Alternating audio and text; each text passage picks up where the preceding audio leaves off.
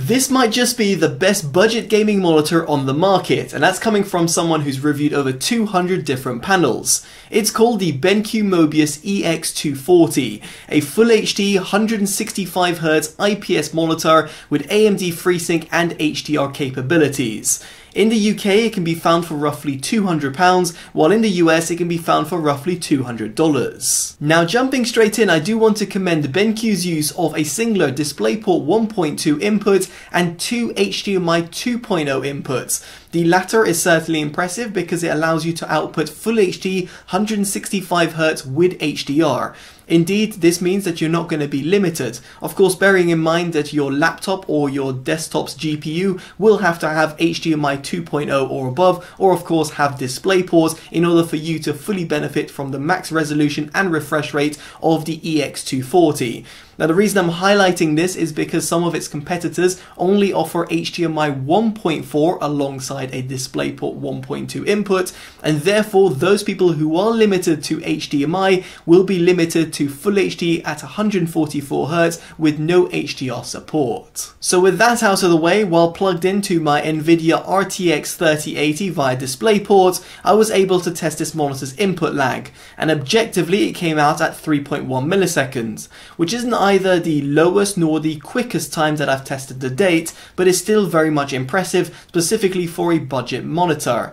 Subjectively, I will say, when it came to using this monitor on a competitive game such as CSGO, I found that my mouse clicks were responding extremely quickly, and therefore I didn't feel hindered by the monitor's performance. Now, aside from the monitor's input lag, the overall response time is also pretty impressive. Now, with AMA fully disabled, in other words on level 0 mode, I had the average initial time tested via the OSRTT tool at 6.23 milliseconds. That's what you can see at the bottom left hand side of your screen, and also do pay attention for the RGB overshoot, which you can find at the middle of your screen.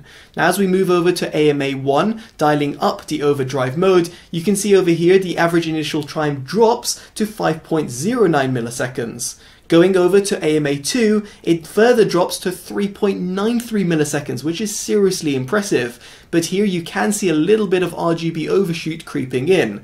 Finally, in terms of AMA 3, the average initial times drops down to a staggering 3.32 milliseconds, with the percentage in window sitting at near 87%, which is very impressive yet again. But on the flip side, you can see the RGB overshoot has creeped in, and therefore there's a lot more red on your screen.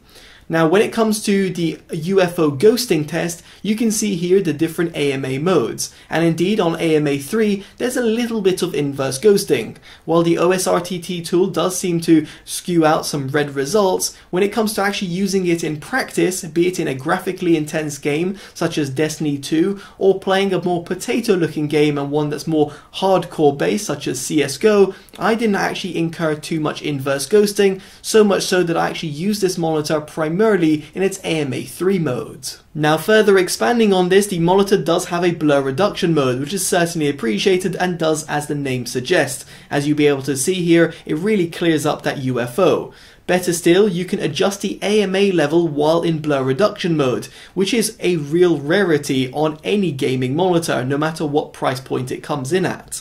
Now of course, blur reduction mode will limit the peak brightness of the monitor, bringing it down to roughly 180 nits, which is a roughly 50% lower than its peak brightness, in other words without blur reduction enabled, but is certainly going to be appreciated for those people that have any sort of sensitivity towards any sort of motion blur. Now better still, blur reduction mode can be used simultaneously with AMD FreeSync or Nvidia G-Sync. In my case, I was able to test the latter with my RTX 3080, and I was able to run Destiny 2 at Full HD at 165Hz with Nvidia G-Sync and blur reduction mode enabled.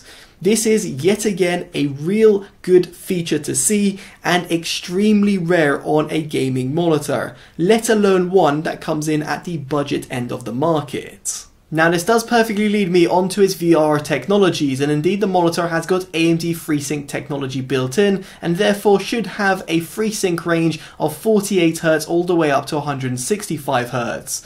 Now, as I did mention, I've got an RTX 3080, and when connected over DisplayPort, I had no sort of black screen issues or flickering, be it on playing a game such as Destiny 2 or indeed running the Nvidia Pendulum demo. The only little disclaimer that I will mention over here is that the monitor, when running HDR, could not run blur reduction mode, and therefore instead I was able to run HDR simultaneously with Nvidia G-Sync at 165Hz and at 1080p. Now, I did allude to HDR, and indeed the monitor does support it over DisplayPort and HDMI due to its port versions, as I did mention before. However, the overall HDR experience is lackluster due to the monitor not even hitting the measly HDR 400 certification, which in itself is somewhat of a joke. Still, the overall HDR experience is pretty good due to the overall color accuracy being on point, and therefore doesn't look washed out or indeed seems to hamper the overall gaming experience that I was able to attain when playing a game such as Destiny 2. Still, if you do want better HDR, you will want to look for a monitor with HDR 600 certification. Alas, over here, there are only 1440p monitors that I can think of that have HDR 600, and indeed will mean that you'll have to splash out a lot more money and of course go up the resolution, and therefore might have to even upgrade your GPU.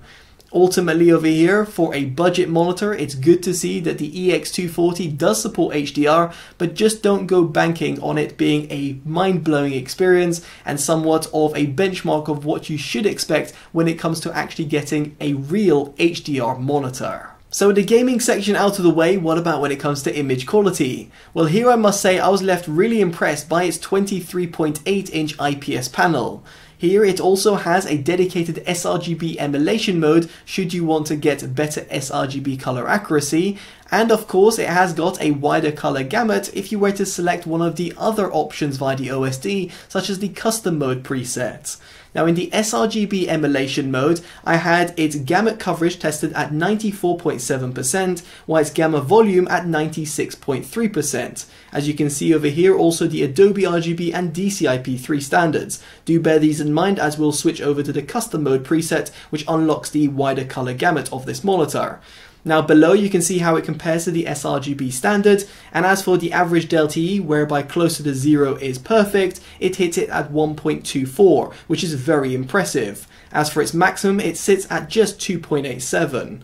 Now, as for its tested contrast ratio, it is actually a little bit lackluster at 855:1, at least for an IPS panel, but its measured white point, where its 6504 Kelvin target, was hit at 6850 Kelvin at 100%.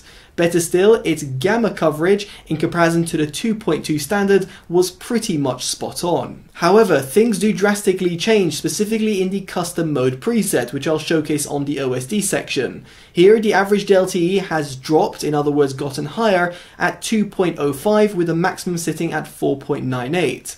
You can see below it does hit a wider color gamut due to the gamut coverage and gamut volumes expanding in sRGB, Adobe RGB and DCI-P3, and as for the measured white point, it actually gets even tighter at 6650 Kelvin at 100%.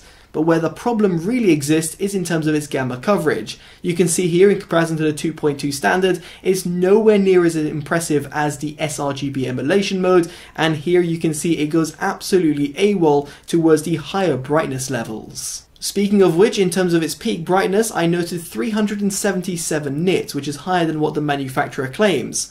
Oddly, the overall HDR brightness was lower at 325 nits, which might have explained my somewhat subpar experience when it came to running an HDR signal.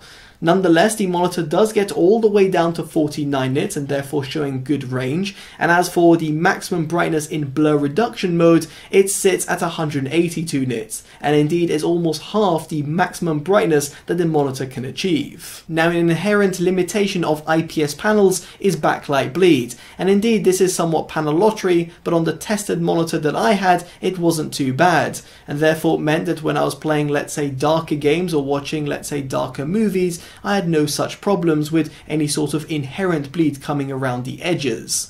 Now, on the flip side, I was expecting a little bit better brightness uniformity given the overall size of the monitor, but alas, that wasn't quite the case, whereby on the top segment of my monitor, it was a little bit off. Now moving on to the monitor's OSD can be accessed through a physical joystick button found unconveniently next to the power button, but nonetheless it's on the off-center right side of the monitor. Now when you do open up the OSD, you will have a quick settings that you can customize, and I'll showcase this very shortly. And then of course you have got the full OSD menu. Now here you can select through the different inputs if you do have them enabled, and then through the different inputs you've got 3 different modes that you can also select, and then you can have the scenario modes enabled or disabled if you want. Now the quick menu that I just referenced before can be customized through this section, and you've got a variety of different settings that you can quickly access if you so wish. Note, not the entire monitor's OSD is over here, but it's still pretty handy. Now in terms of the color modes, the custom mode that I did reference before does provide you all the right options that you'll want. So for example, if you want to adjust the brightness, the BI Plus sensor if you want to enable it or disable it, which is the sensor found towards the front of the monitor, and adjust the color temperature depending on the ambient light conditions. And then you have also got the color temperature with the user defined modes, and then AMA as well, also alongside blur reduction. If however you go to one of the other modes, so for example sRGB, you can see over here a lot of the settings are locked out, such as BI Plus and blur reduction. So it really depends as to what is more important to you and how you'll be actually using this monitor, but I suspect a lot of people will probably want to be running on the custom mode preset.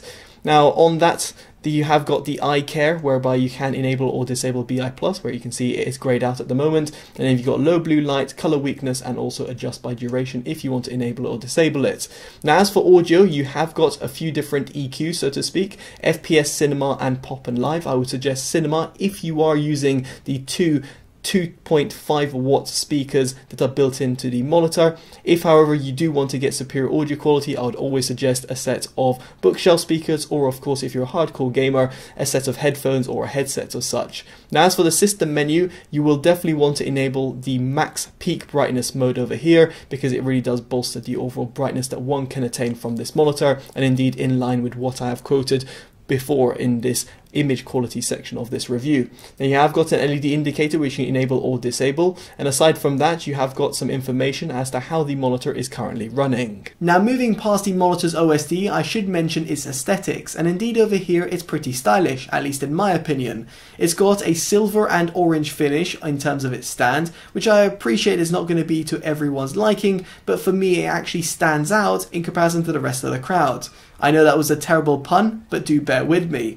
The monitor stand does give you height, tilt and pivot adjustment, which are certainly appreciated, although it cannot be rotated.